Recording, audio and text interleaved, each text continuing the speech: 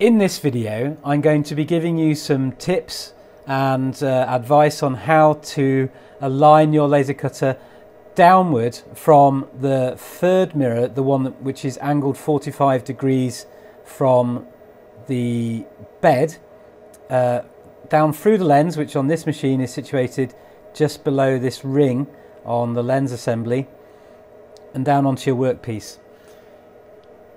It's important to make sure that the overall alignment of your machine is good and that your laser beam is hitting centrally here at all points on the bed before attempting to adjust the alignment of this mirror downwards through the lens.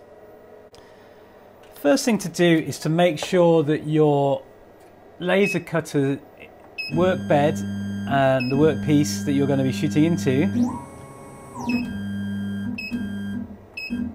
is at the focal height determined by your lens. In this machine, that's 50.8 millimeters below the lens, which is the lens is about here. And what I'm going to do is I'm going to test fire the laser beam. Let's see that again. And then I'm going to lower the work table down about 50 millimeters. We can see the small black dot here of the beam hitting the tape at its focal point.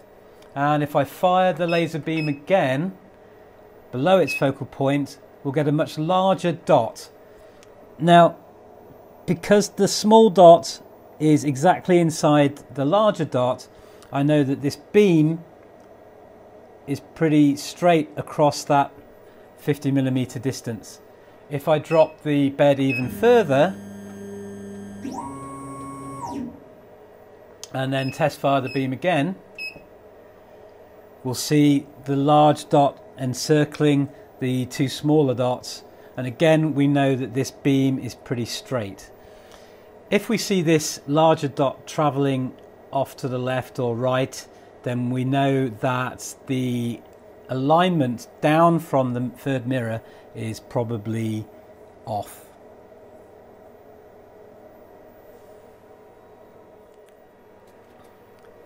A good test to see if your laser beam is hitting this cone as it travels out of the hole here at the bottom is simply to remove the cone, get it out of the way, and then test fire the laser beam with the cone absent. And what you should be seeing is a good round mark being made on your test material.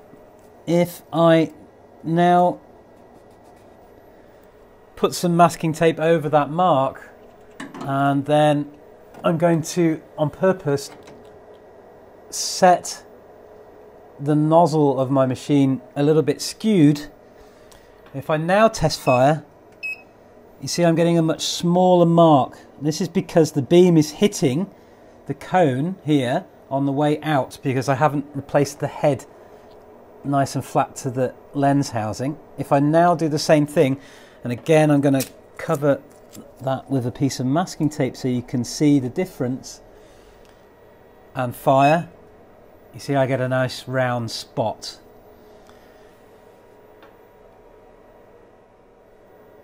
A few methods for fine-tuning the alignment of the final mirror that I've heard of is, if it is hitting the cone, you can feel the cone and see if there's a warm side. So if it's warm towards the back of the machine, then you know that the laser beam is aligned with its skewed towards the back of the machine, and so on. One method which you should only ever do whilst wearing safety goggles, with the air assistance off, place a piece of masking tape over the nozzle part of your machine, and then you can test fire the laser beam, and then using a mirror, slide the mirror in underneath, and you can see quite clearly where the laser's passing through the nozzle with the mark that it's left on the mirror. Because the danger of this is that if you leave the mirror in there and fire it, you're going to get some reflection of your laser beam where you don't want it.